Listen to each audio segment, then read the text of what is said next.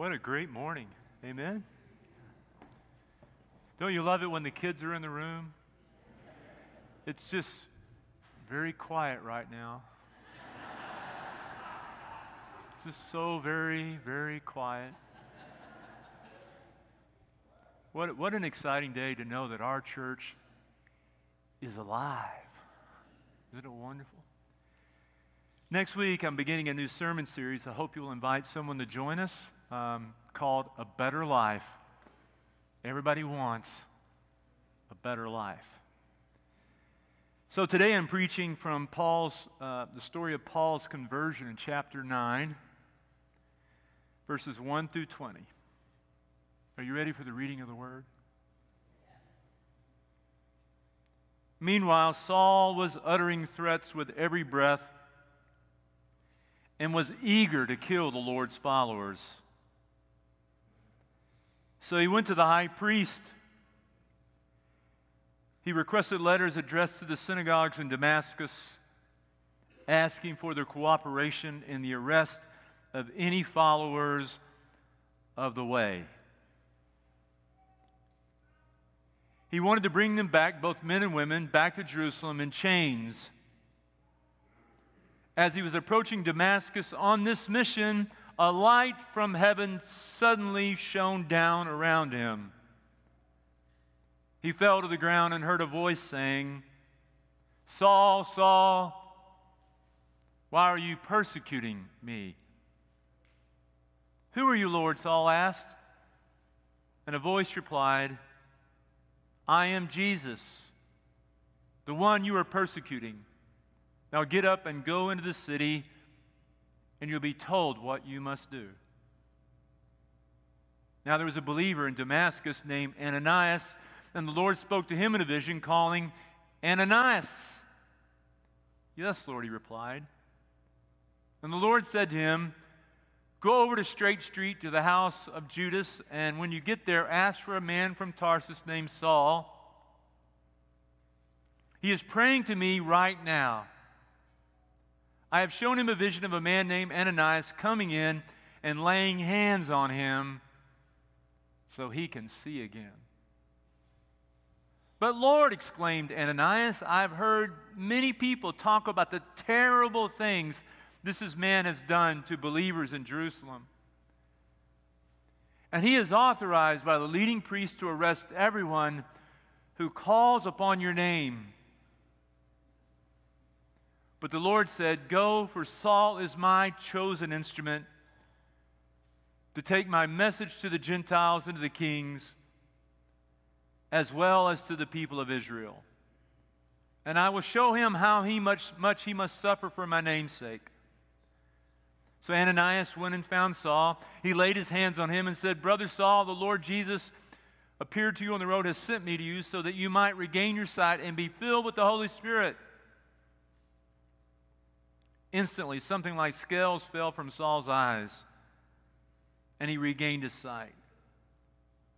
Then he got up and was baptized. Afterward, he ate some food and regained his strength. A word of God for the people of God. Amen. You know, recently I had the unpleasant experience of getting an Oklahoma driver's license.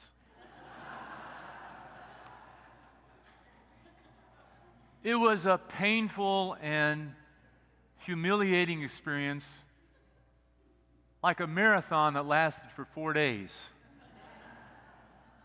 Unfortunately, I made the mistake of allowing my Kentucky driver's license to expire.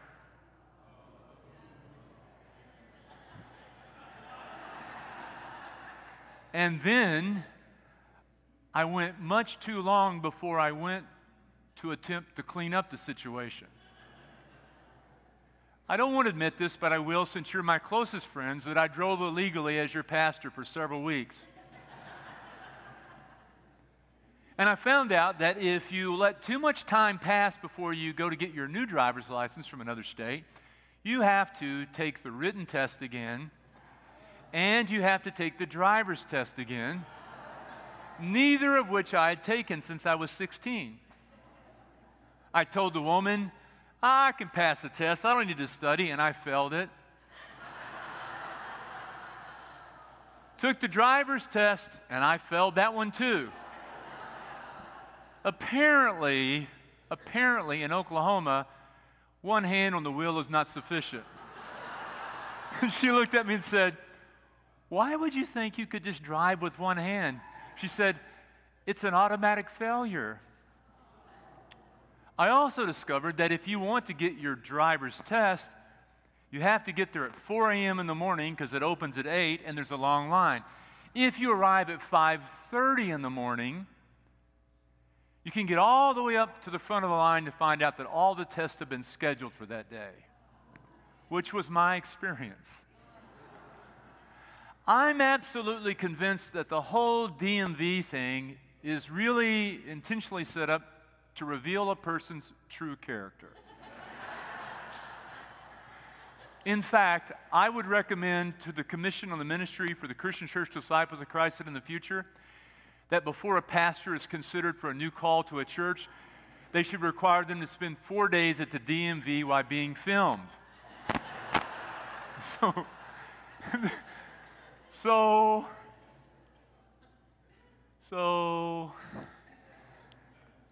I got there at 4 in the morning, and I sit down next to a man who was rather rough in appearance. And I'll be really honest, I formed an immediate impression of him that was rather negative. It was during COVID, and I thought, you know, he's going to give me COVID. He's going to steal my iPad. And so I just kind of inched away from him. And I said, okay, what do you do at 4 in the morning in a DMV in an old abandoned mall? Will you pray? And so I prayed. I took my iPad and worked on my sermon. But it was hard because the man, just right here with the rough appearance, was listening to something on his phone that was really irritating me. I don't know what it was. But I thought to myself, doesn't he know I'm trying to pray? Doesn't he know I'm the pastor at Harvard Avenue Christian Church and I'm writing a sermon, for goodness sake? It's 4 in the morning. Would you just shut up? And then he says to the woman next to him, girlfriend, wife, you know, I'm really trying hard to be a better person. I'm going to really try hard this week to be a kinder person at work. I lose my anger too much and I have a bad temper, and I'm asking Jesus to help me. He had been listening to his pastor's sermon on his phone while we were sitting in the dark. He then began to talk to the person next to him about the content of the message. And here was your pastor, sitting in the dark, realizing that he had scales over his eyes. And so I wrote in my iPad that morning, I still have it in my notes, I wrote it on my iPad, David, did it ever occur to you that you might be wrong? And I don't know why it didn't, because I've been wrong so much. Just ask my wife. No, she's great. But truthfully, in my marriage, in my friendships, as a dad, as a pastor, as a head of staff, as a human being, I repeatedly make assumptions about other people based on their appearance. I frequently think my opinion is more important than another person. Frequently, I will look at other people with in a condescending way. And frequently, I'm haughty and I'm arrogant. And it never occurs to me that I'm wrong. You know, if the Apostle Paul were to walk in here this morning, I might have something in common with him. I would like to ask Paul a question. If we went back for donuts, if Paul would eat a donut, I'd say, hey, Paul, while you're chewing on that donut, I got a question for you. I'm going to be preaching on the story today when you were going down to Damascus, and that's not a really good story about you, really. I mean, it says you were breathing threats, uttering threats. and you were on the road to Damascus, you weren't a nice guy. You were going to Jerusalem to lay hands on people and to drag them out of their homes in order to persecute them, maybe jail them, and at worst, kill them. Paul, I got a question. Did it ever occur to you that you might be wrong? I think I know what Paul would say. Paul would say, no, it didn't. I mean, I was so convinced that I was right that I was willing to leverage violence to get a win for God.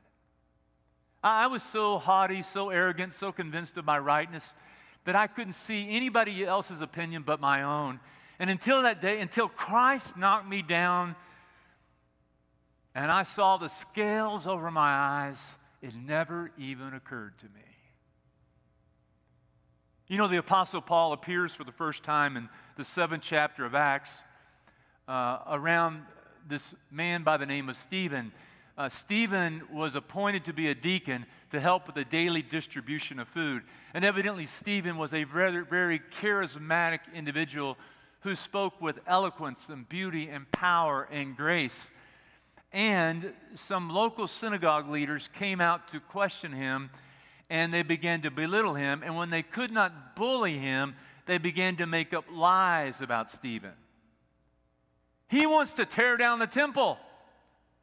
He's tearing down our laws. This angered a crowd who began to stalk him and wanted his blood. At this point, the other religious authorities with the more stable minds intervened, and they began to question him. In this moment, rather than feeling threatened, Stephen, a man of grace and poise and eloquence, began to preach a sermon and tell them about Jesus, his great acts, his great deeds, about his resurrection. And then he made the unfortunate mistake of looking at these religious men and saying, did it occur to you that maybe you were wrong? My words, it's not in the text, it's David's interpretation of the text. But looks at him and says, you killed him. You killed the Son of God. Obviously, this infuriated them, made them angry.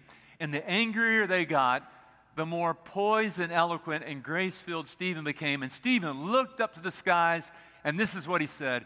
He said, I see the Son of Man sitting at the right hand of the Father.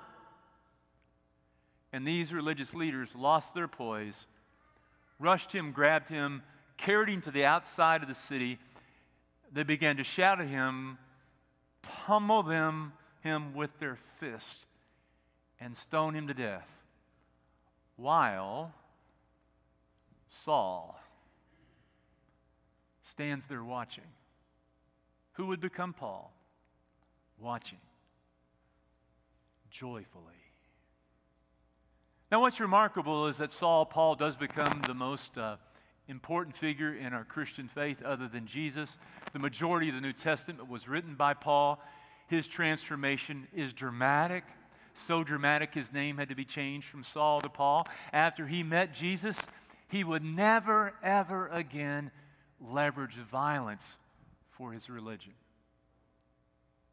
But until that moment on the road to Damascus, it just never occurred to him that he might be wrong.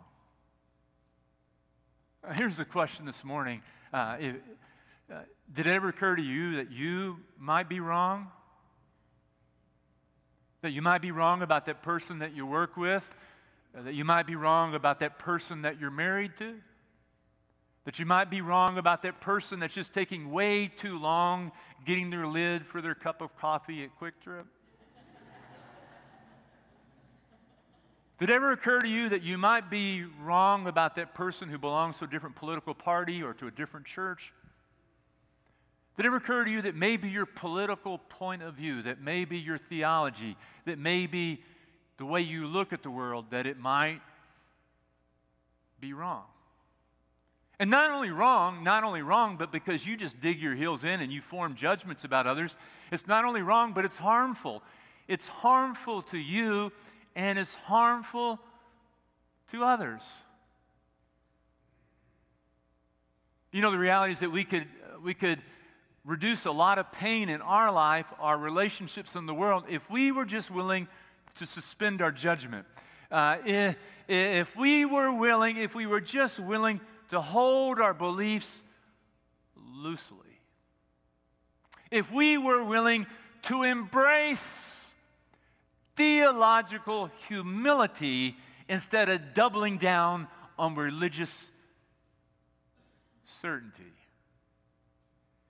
If we were allowed to give ourselves space to ask big questions and to be curious instead of labeling people before we listen to them. Do you know what I think we should be scared of in the world today? I mean, we should be scared of people who use violence to get their own way. We should be scared of mean-spirited people who, use power and influence to wound and hurt others for their own point, to make their way. Those people should scare us. But the scariest people in the world are those who take on the name of Jesus Christ, who are willing to use any means necessary to get a win for God because they believe God is on their side. It's religious people who lack humility and never even consider the question, could I be wrong?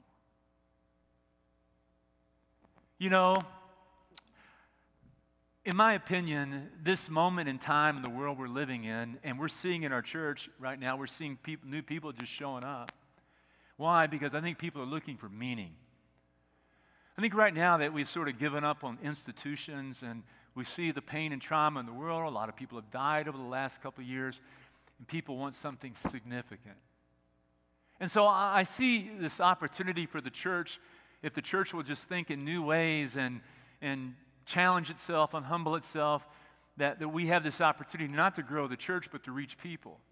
If the church grows, that's great, but we want to reach people because we're in the hope business. We're a people of the resurrection. We serve a Savior, a humble Savior who gives life to the dead. But I'm afraid that in the last 24 months, the church has missed its opportunities. Because instead of moving to the center, instead of Christians on the edges moving to the center to focus on just meeting people's basic needs and meeting them where they are, we've just given in to the same things that divide people as everyone else. And instead of meeting in the center, we just moved out to the edges. Maybe before we form a judgment about another person, maybe before we arrive at a conclusion, maybe before we label someone, and before we are condescending toward another person, maybe we just need to run it up to the flagpole and say, hey, Jesus, here I go again. Is there anything I'm missing? Anything I need to know about this person? Would you help me? Could I be wrong here? Yeah, we've missed an opportunity. Here's the opportunity. Two people in the story. Do you know who was, when Stephen is dying, he's getting pummeled by rocks, who's he looking at? Saul. Here he is, he's being assaulted, and Saul is watching with delight as he's dying. And what does Stephen do? He prays for him. He prays for him, and he says, Lord, don't hold it against him. And you know what's really powerful about what God does, the amazing grace of God? God answered his prayer. He answered Stephen's humble prayer and knocked Saul down and transformed his life. Then on the other side of the story, Saul's groping around. He's blind. He can't see. He's scales on his eyes. He's lost. He doesn't know what's happening. God says, hey, Ananias, I want you to go find this guy named Saul. Go to his house. He's praying. Right now, he needs you. Lord, are you sure? Have you heard the terrible things this man has done?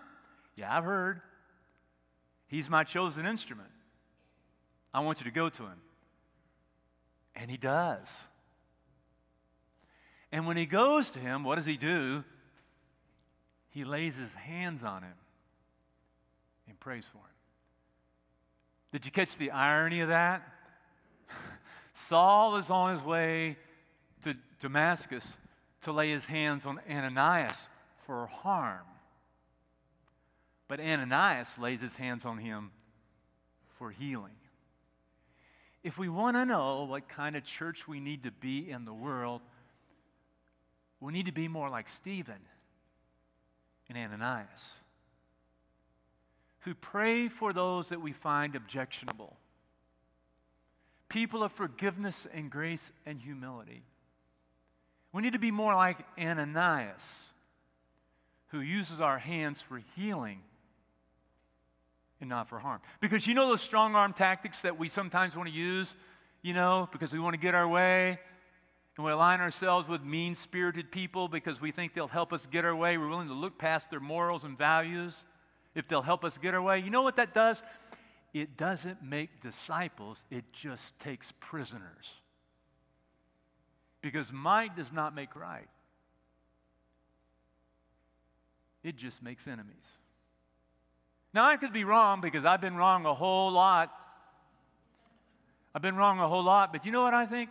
I think that Jesus needs to knock his church to its knees and make us humble and hungry. The early church was not known as a people of a way of believing. It says in the story, it describes them as the people of the way. Why were they called the people of the way? Because they were defined as by a way of living. One common confession that Jesus is the Christ, the Son of the living God. That was their belief. And they believed lots of different things from different cultures. But they were defined by their way of living. And that way of living is what made them attractive, not their way of believing. We make a huge mistake when our way of believing gets in the way of our way of living.